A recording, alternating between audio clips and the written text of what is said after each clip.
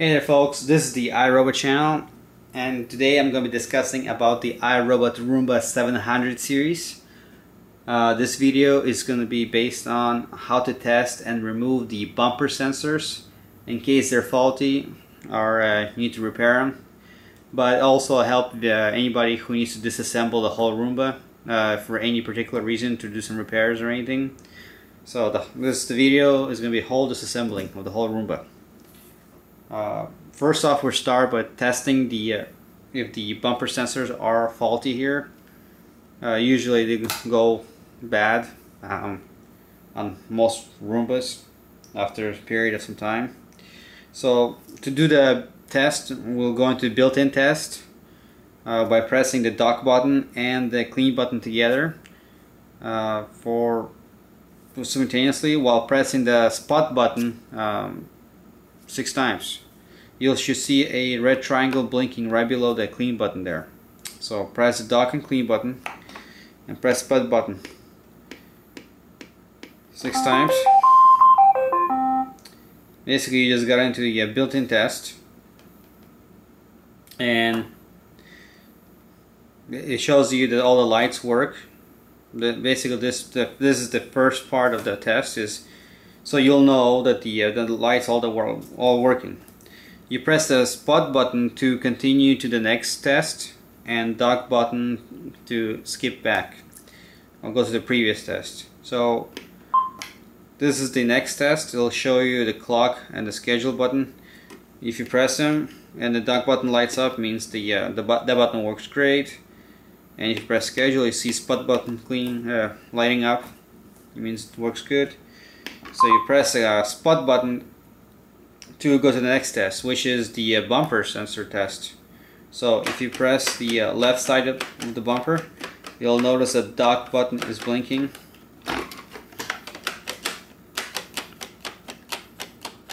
Or if you press the right side, you'll notice the spot button is clicking.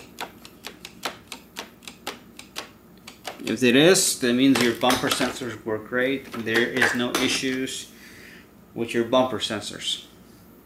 Alright, so that said, if you're having issues with it, I'll show you how to remove the whole Roomba part. So first off, let's just turn this off.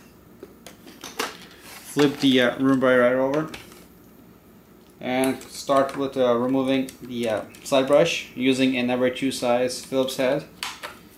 Take the side brush off. Remove the battery door cover by loosening up the big screws here. Tilt it back. Pull on the tabs to remove the battery. Loosening up the big screws on the plate or bottom plate.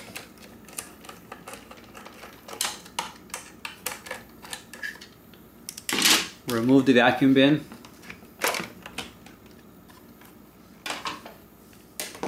Now all you gotta do is just remove the modules. It will help out without pushing it when you basically take the whole thing apart, so they won't be jamming each other on the inside.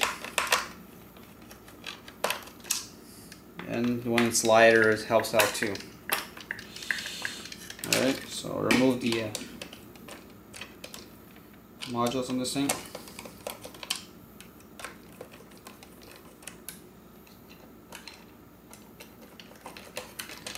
Alright, remove the primary wheels, and now we're going to remove the cleaning head module.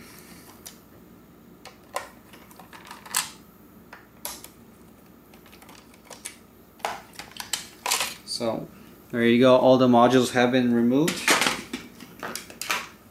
Now you can take out the front wheel if you need to.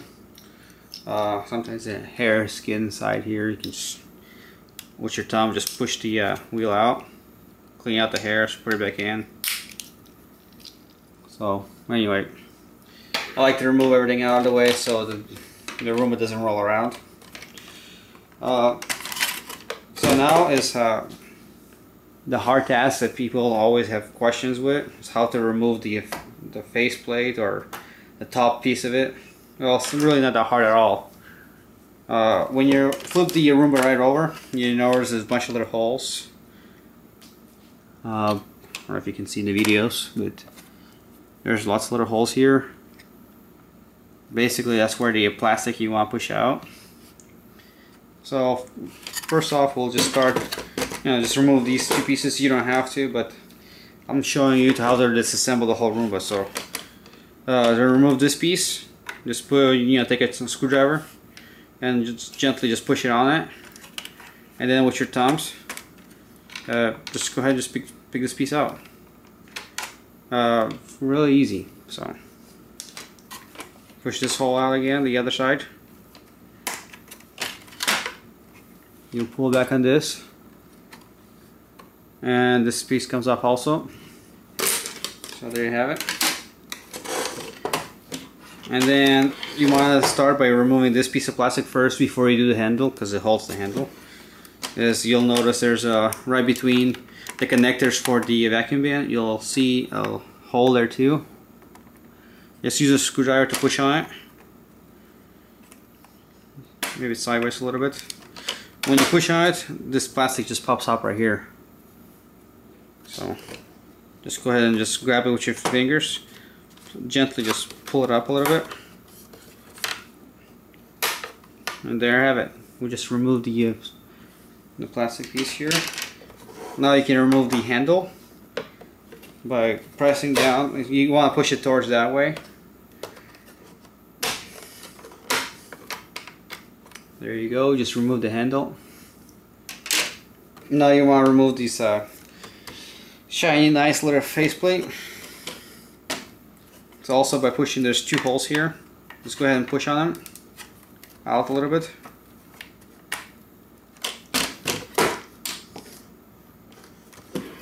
I'll try it again, just pushing a little harder. There you go. Push on this side too. There you go, so this side just popped out. Continue pulling on it. Alright, now you'll notice that this faceplate is latched right over here, right over the bottom piece here. I don't know if you can see in the video. Meaning that this faceplate needs to come that way. So it needs to back up that way. So that's what we gotta do, that's what we gotta do. So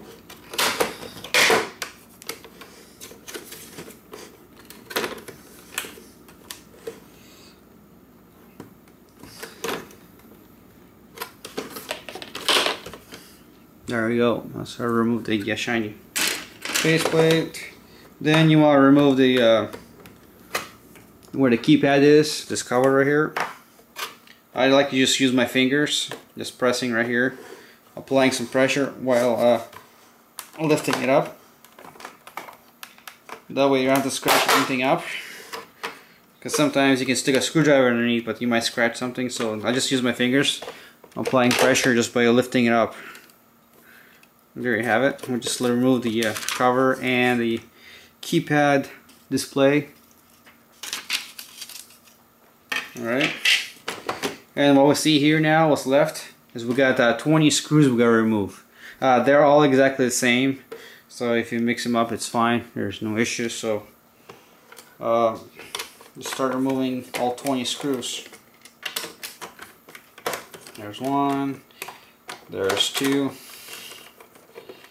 Now, if you guys have any questions or comments, please let me know.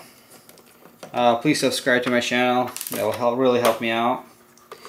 If you want me to do some specific videos, I'll be glad to help you guys out. Do any repairs or anything. So basically, I'm just removing screws all the way around the whole Roomba, as you'll see them. So, and also inside. So there should be 20 screws total that you have to remove. So if you even think you've got 20 screws, make sure you count them. And you should also look some around. So that includes also on the keypad itself.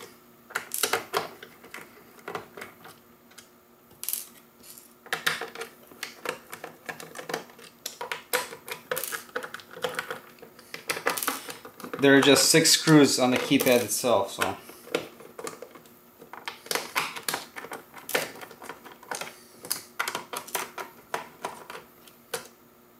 So overall, you should have 20 screws. So see.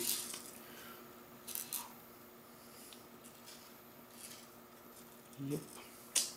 So there you go, 20 screws, which includes the 6 that are on the keypad. So since all the screws are removed now, just lift the keypad straight up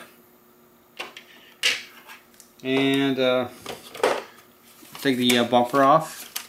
Some of you might want to unscrew all the screws here, but then remove it. But I have a technique that works great for me. Just applying some pressures and twisting the bumper, which saves me a lot of time. Basically, just grab right here, and the basically on the top part of it, of the bumper, and I kind of twist back and forth, and that removes the bumper.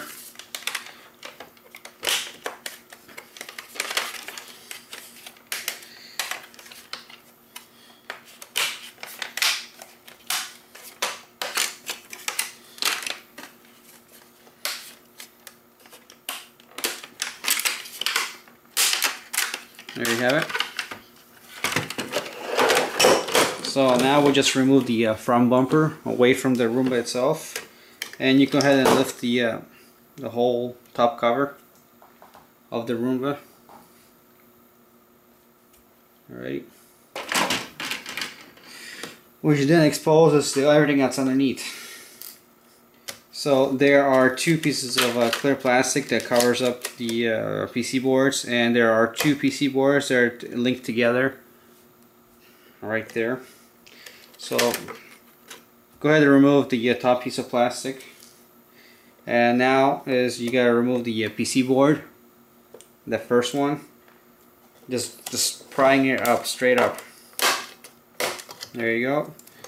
We'll twist it back and remove the connectors, like so.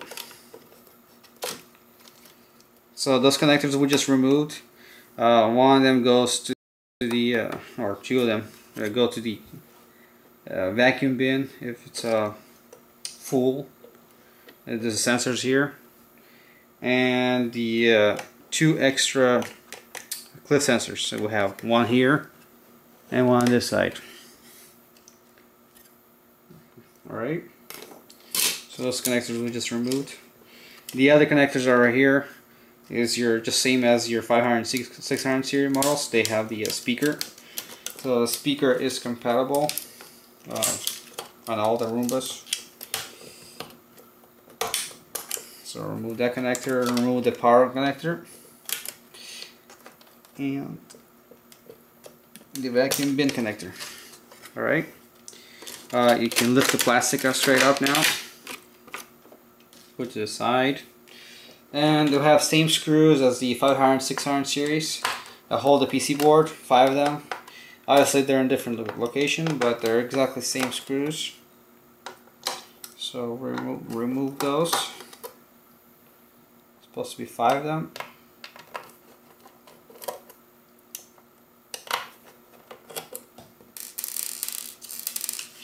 Alright. So lift this straight up. Go ahead and disconnect the bumper sensors and the from the battery docking cover or connectors,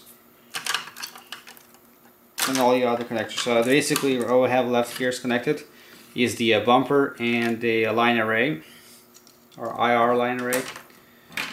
So we'll remove that part. And what we got left here is exactly same set as bumper sensor set as used in the 500 and 600 series. They're exactly the same. There are no issues or anything different. Everything is exactly the same. So bumper sensors are the same. The cliff sensors are the same as the 500 and 600 series, as well as this 700 series. There are 2 screws on the bumper sensors. Really easy to remove them. So remove those 2 screws. 2 more on the other side.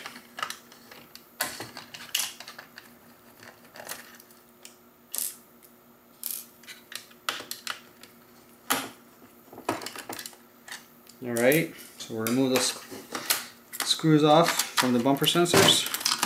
And how to get the cliff sensors off is same thing, same principle I use on the 500 series as I use a flat end screwdriver, going right between the cliff sensor and the Roomba itself, both the body. Just gently pry it up, and cliff sensor just come off just like that. Or usually I like to get this metal piece off, get the cliff sensor right off. Alright, and there you have it. We'll just remove the cliff sensors. If you guys need more information or want to watch the other video on how to put this Roomba back together, there will be another link. I'll post it up. So that will be in the other video on how to put the Roomba back together. So there you have it. Just remove the cliff sensors and bumper sensors right here. Alright, thanks for watching. Please subscribe.